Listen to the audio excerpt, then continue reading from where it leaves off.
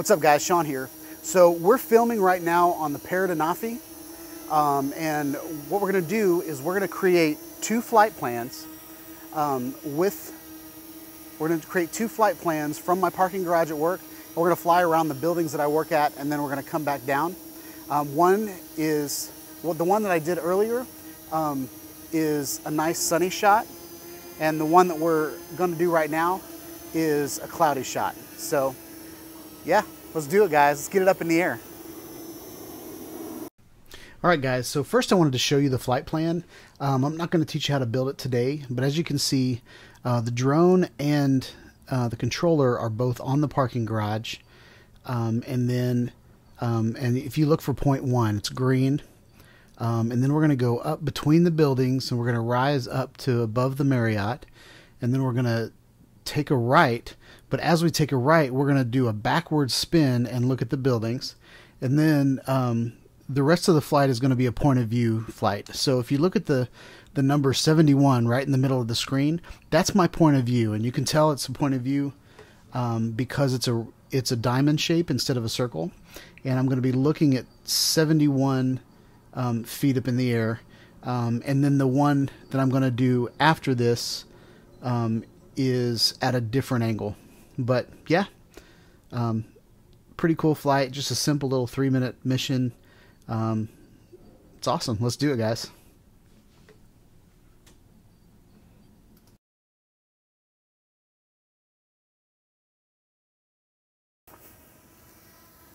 All right, guys, so it's about to rain, so we're going to try to knock this out pretty quick.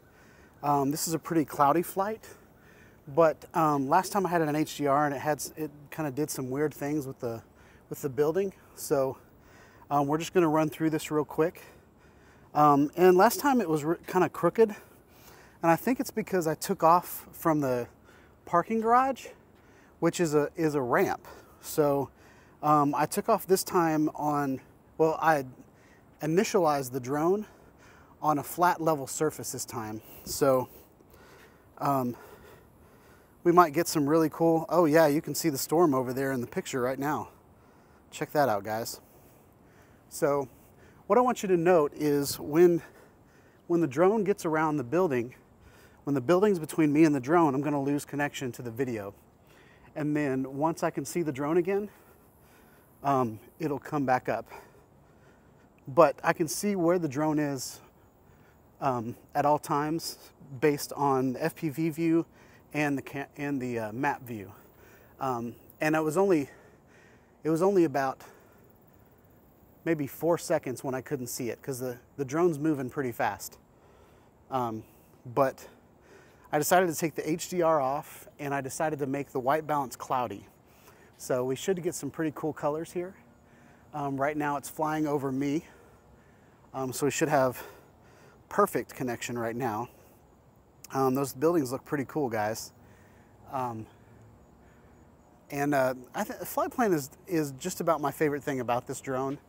I'm also looking forward to doing some waypoint missions with some of my other drones, but those take a little bit more effort to create a plan, because you have to actually fly the drone to a position in order to make a point on a map.